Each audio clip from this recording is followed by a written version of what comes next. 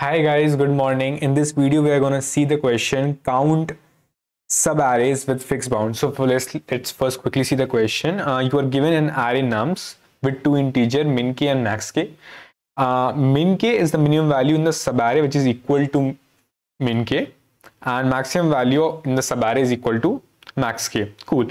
A fixed bound subarray of nums is a subarray that satisfies the following condition: that in that subarray the minimum element it should be min k and the maximum element it should be max k, and the rest of the element they should be between min k and max k.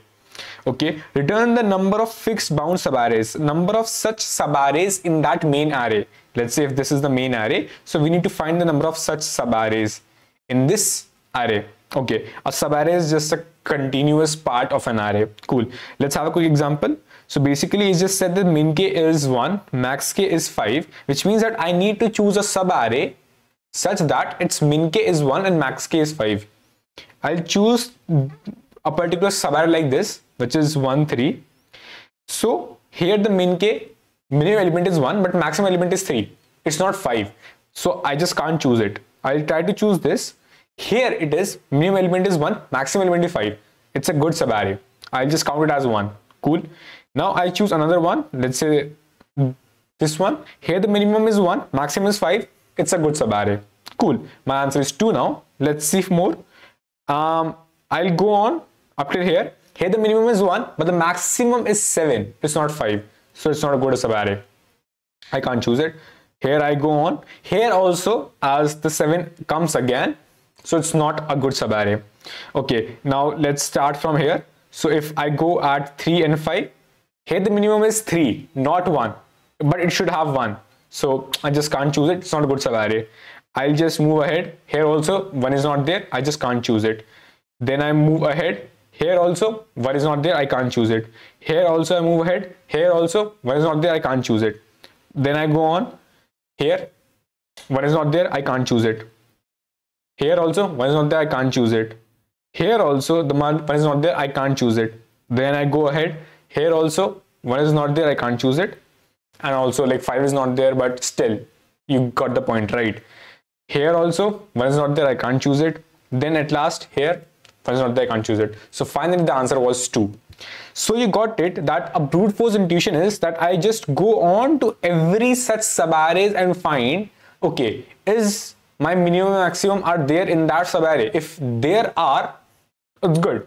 So basically to go on to all the subarrays, it will take O of n square, and basically to check, okay, if I have all the elements between minimum min k and max k, it will take our next n. You can optimize this n, that okay, you can just pre-compute, okay, in this range you have maximum minimum, what is that? So maybe you can able to reduce O of n square, but still you are always moving to every subarray of this problem, so it will still be O of n square. But let's see that if it would be possible for us to do in O of n square, or we have to optimize it. Let's see this example. Here the minimum is 1, maximum is also 1. Just same. It's also valid, it's also valid, it's also valid, it's also valid, and the same goes that it's also valid. Oh, it's also valid, it's also valid, right? Because see, minimum and maximum are both same, so one element array is also valid, right? So again, it's also valid, it's also valid, and at last it's also valid. So basically every subarray of this array is valid. Thus we have an answer of 10. Now let's see the constraints. The constraint says that number length is 1e5. So for sure O of n square would not work. We have to optimize it to O of n log n or O of n, else it will not work. So let's give it a thought. So firstly, we have that min k is the minimum value which I need to search for, and max k is the maximum value which I need to search for. Right? Cool. Now let's think, okay, what is this minimum and maximum mean?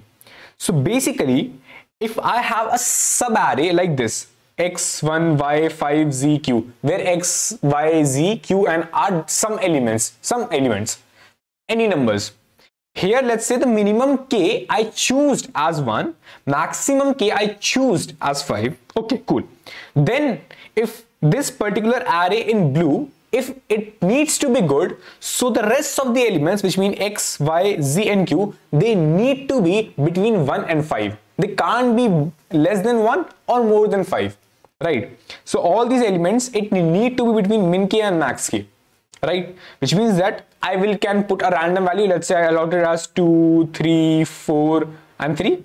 So it is okay, it's valid that okay, it can have these values. But if let's say the value would have been something like this, that if my min k is 1, max k is 5, and I put something more than 1, more than 5 or less than 1, let's say if I put 7, so now I can't include this whole array.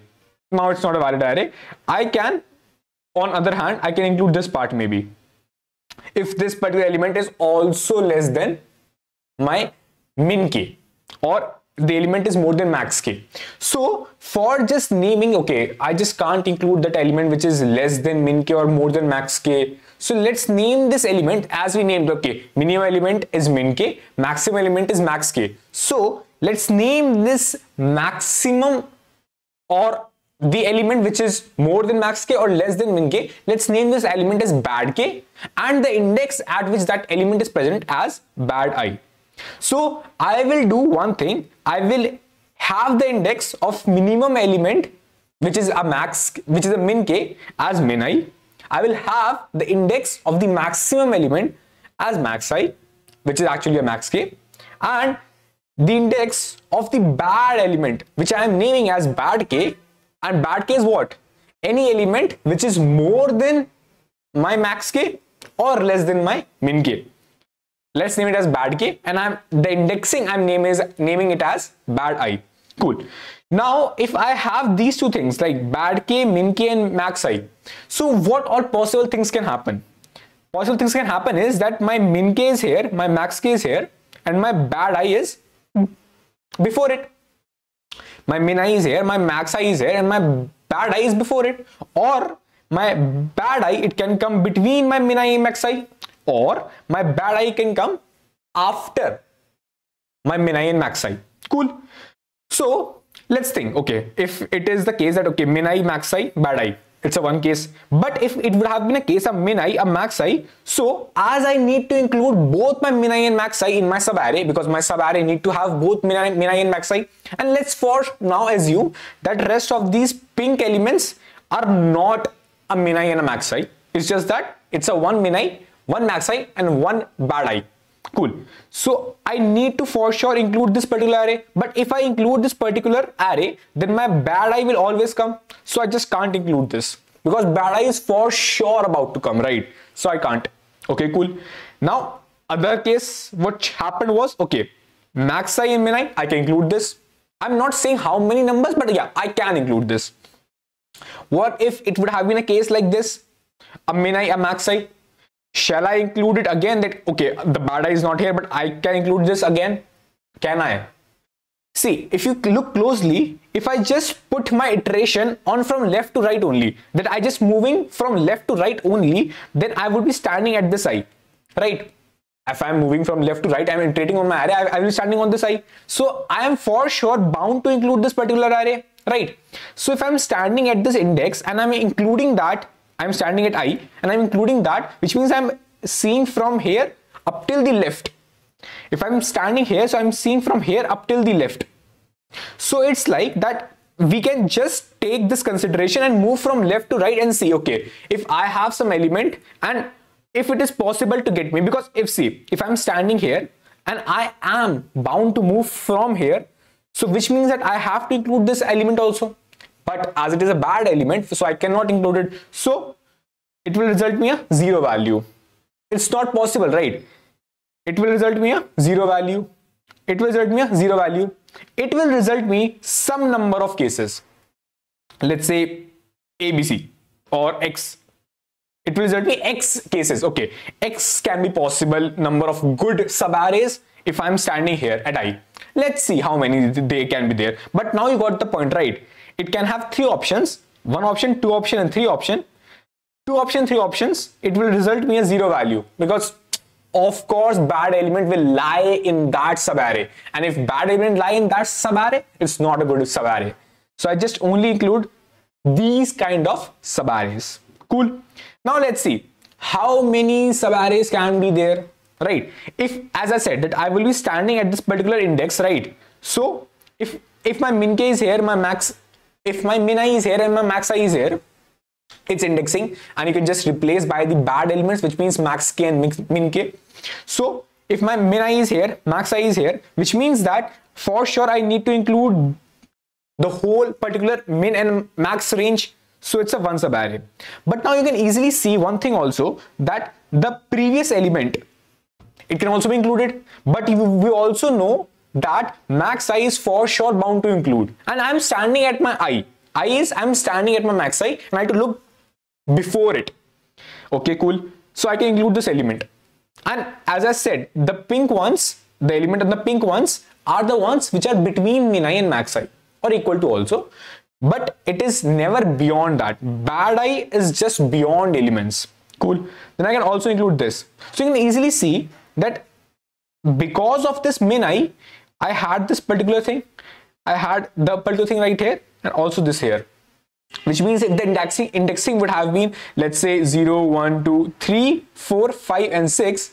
So I just choose these three kind of elements to get my subarrays, which is from here, and from here. So it's kind of like I just choose a min I minus bad I, right? I just choose the number of arrays as min I minus bad I.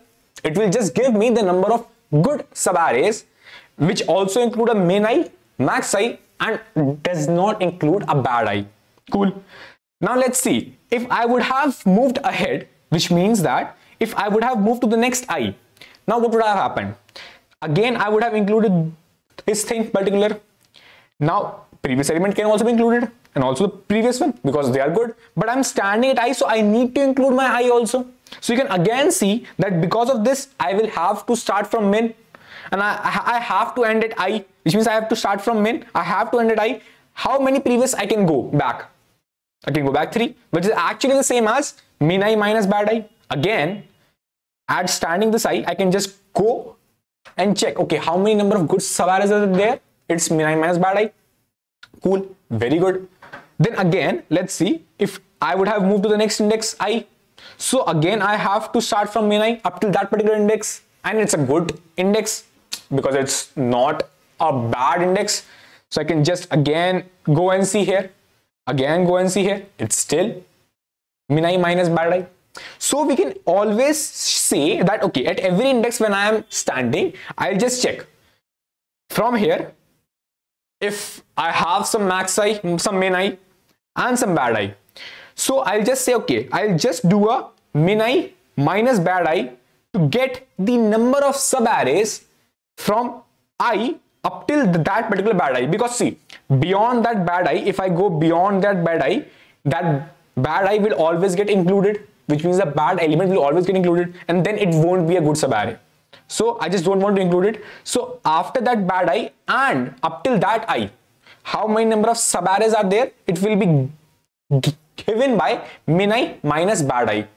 But one thing you will say, Aryan, who said this thing that min I, which means the minimum element, will always lie before a maximum element? It can be the case that max I is here and min I is here.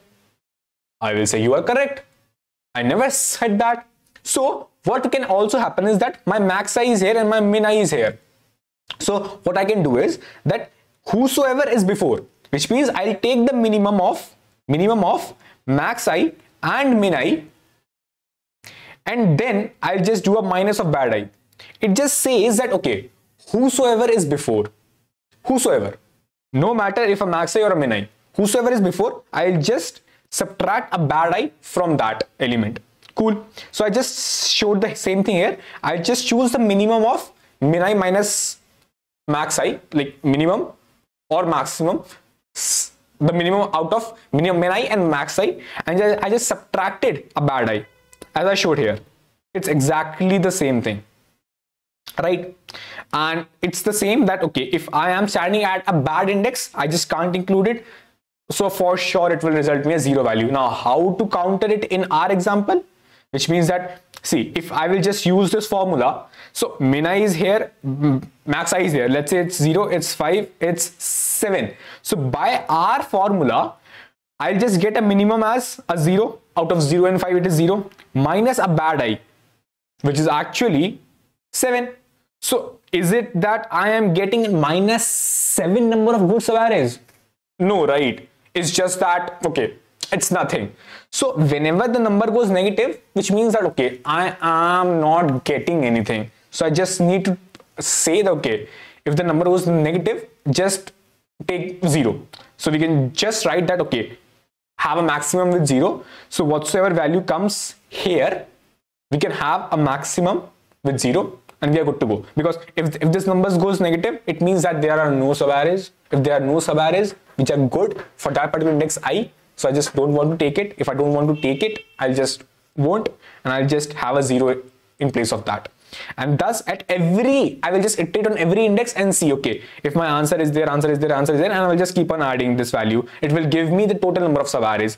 And as we are iterating just once on every part, which means I just iterating on every index only. So it's just O of n algorithm and we just cracked it. So let's see the code quickly. It's pretty simple. We just have to update my bad index, which means my bad I have to update, which is just a bad element. And what's a bad element? Any element which is more than max k or less than min k. So any element which is more than max k or less than min k is just a bad element. So I updated my bad index, right? Any element which is a min k, it's a minimum index element. So I just updated my min I.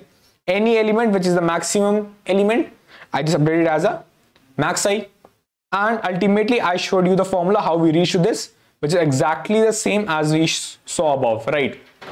That we just have to do a answer plus maximum of 0 comma this particular value, which will return me for that particular index. Standing at that index, how many number of good subarrays can be there, which does not include my dirty bad element, and always have my min and the max. And here I just allotted some default values to get the answer. So that was the code. I hope that you guys liked it. If yes, then do let me know your approaches, what you thought and what intuition part you thought was useful. And yeah, see you guys in the next video. Until then, bye bye, take care.